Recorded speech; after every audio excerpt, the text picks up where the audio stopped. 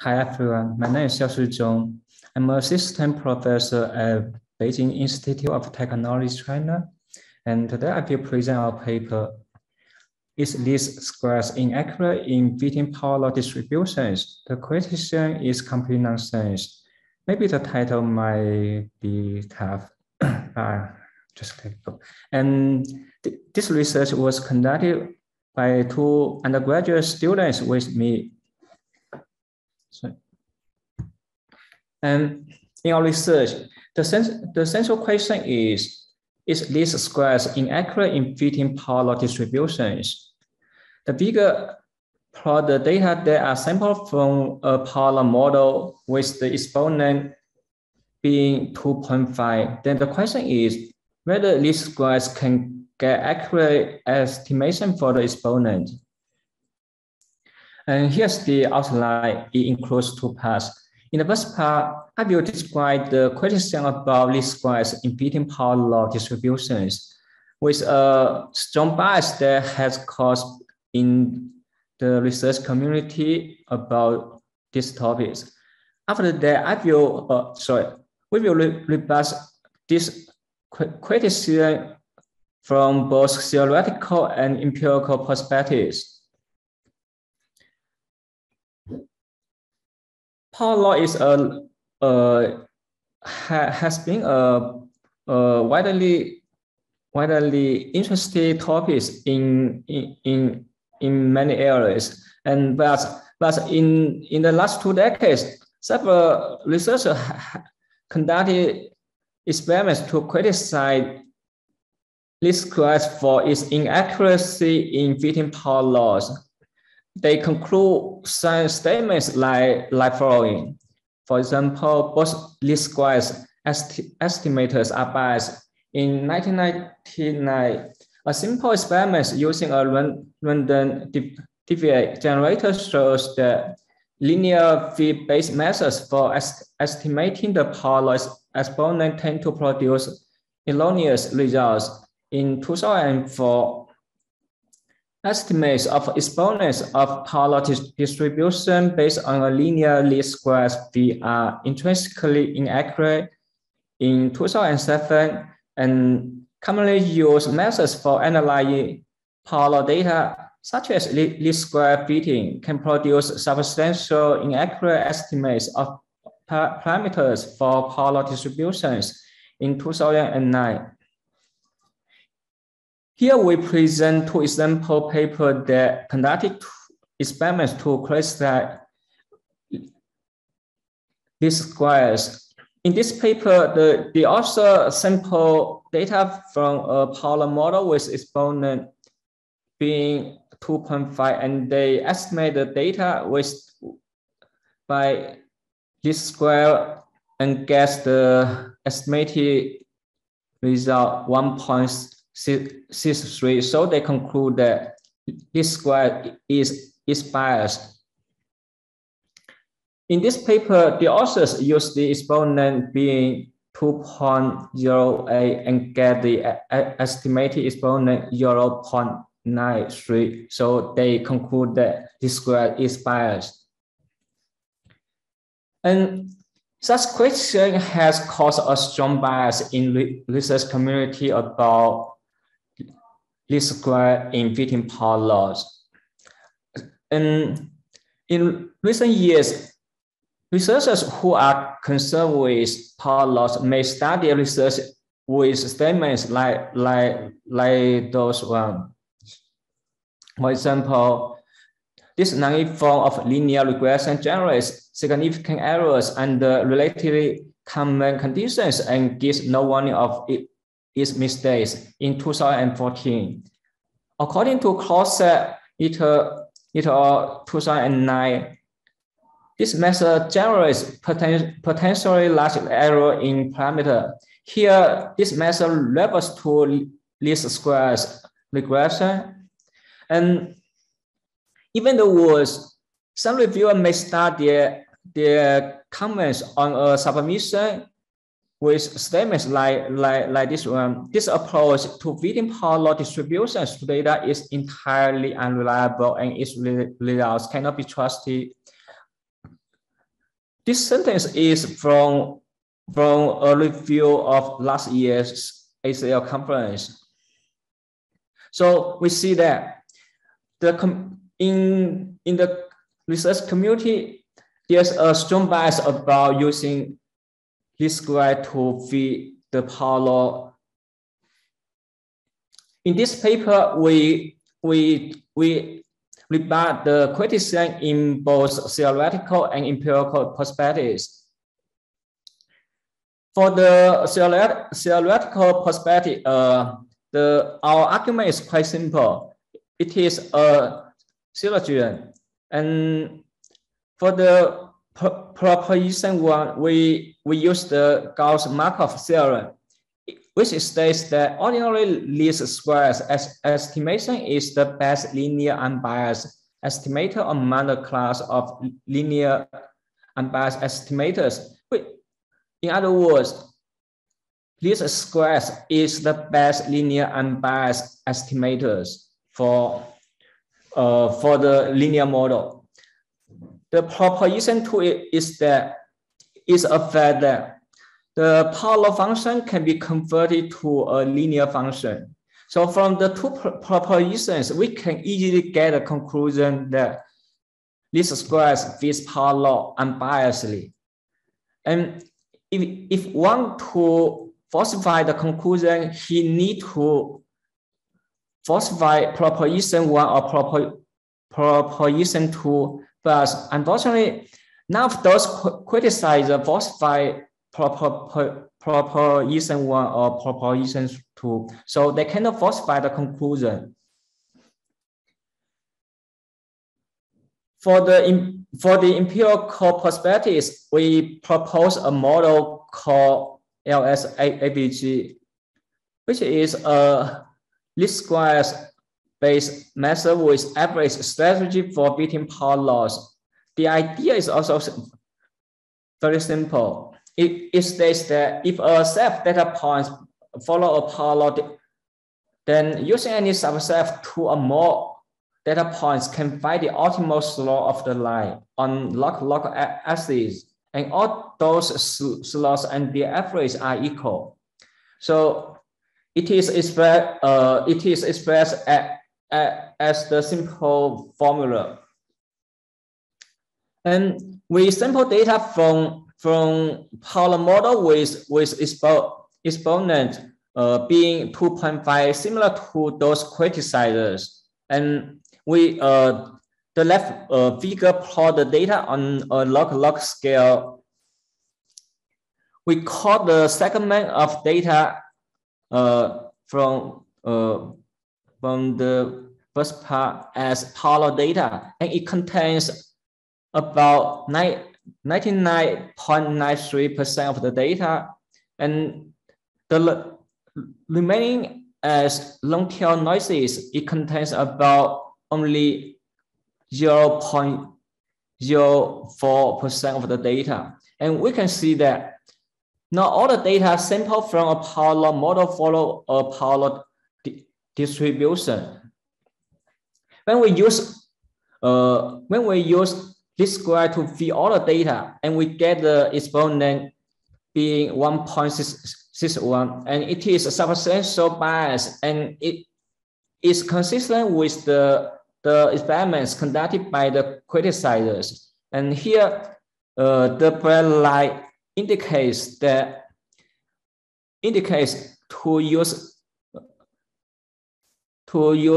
least square to fit all the data, and it is similar to the figure plot by those criticizers.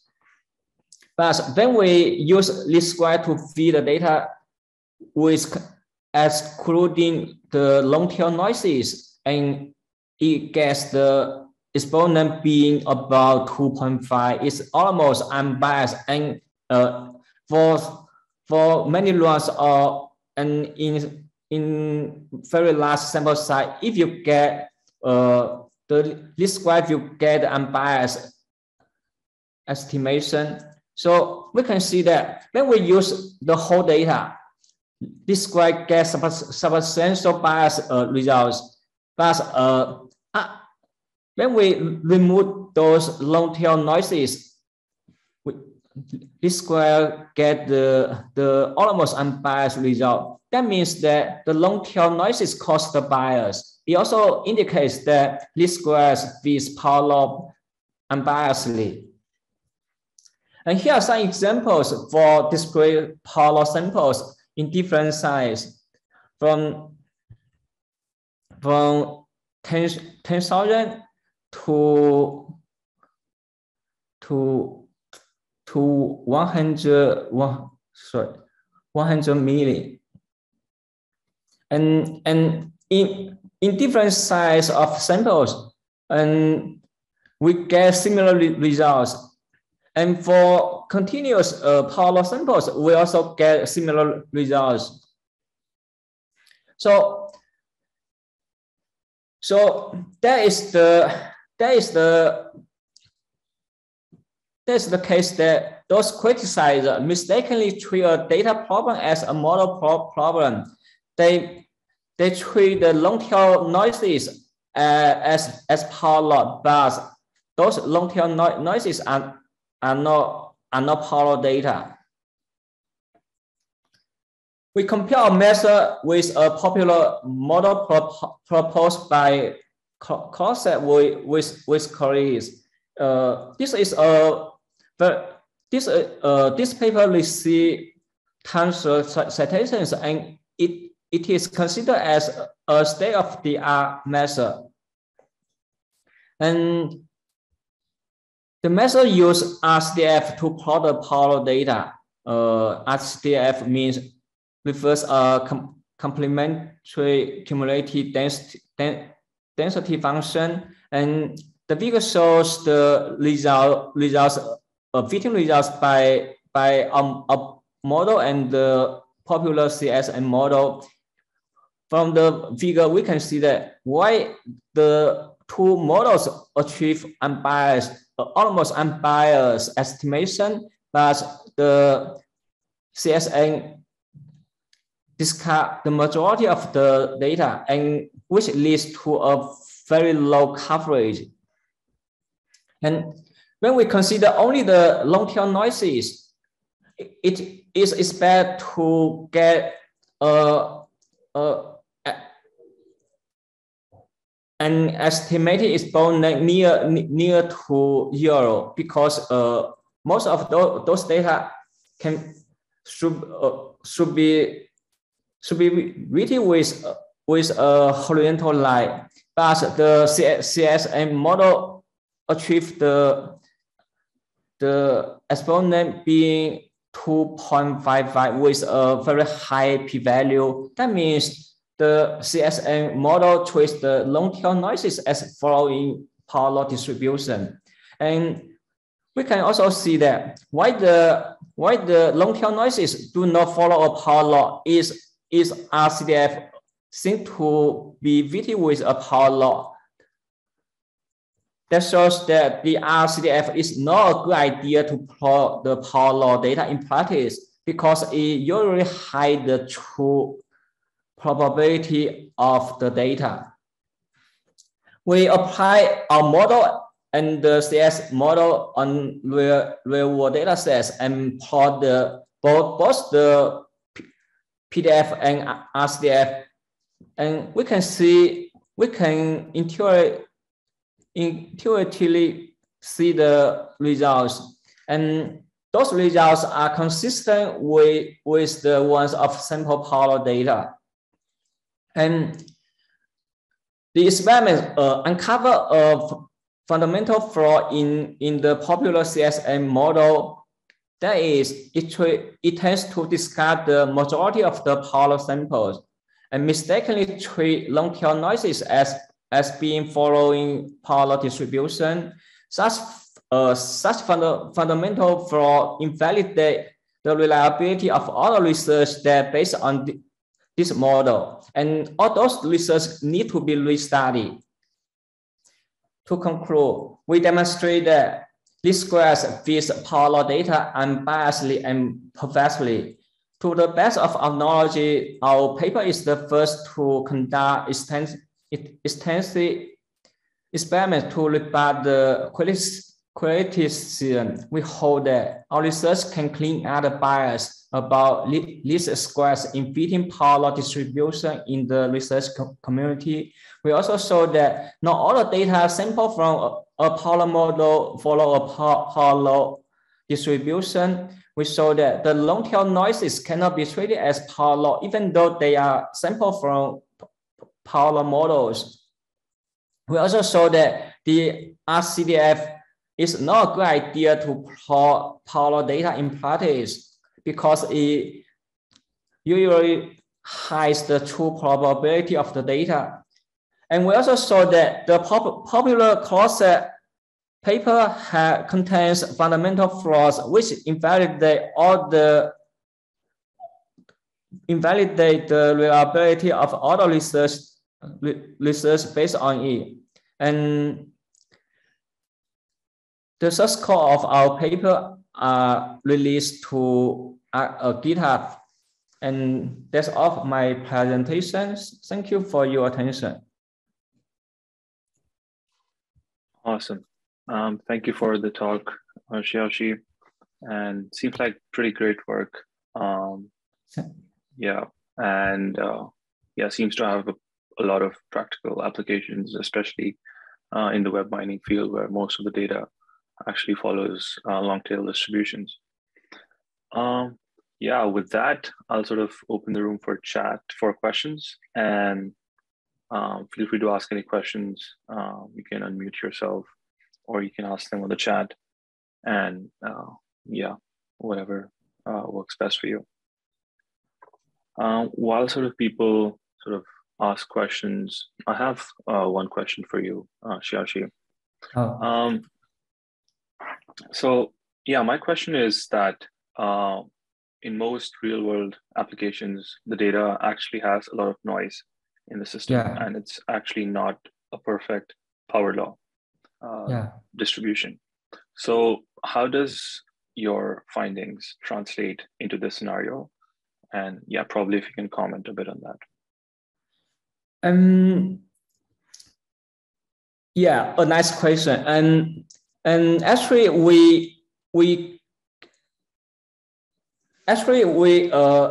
our paper, this paper is mainly focused to answer that question whether least square is inaccurate in fitting power law. We do not consider the most complicated scenario where when the real world data are not perfect following a power law. And actually in our next paper we consider those scenarios and propose a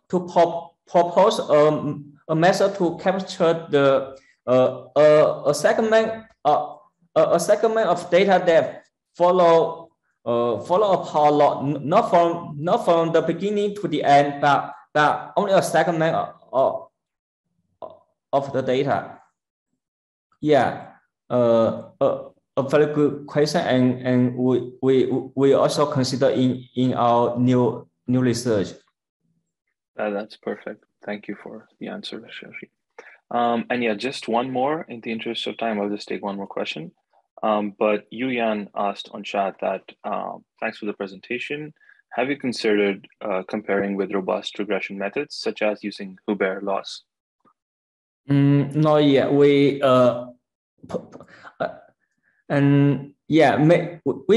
will consider the other scenarios in our future research.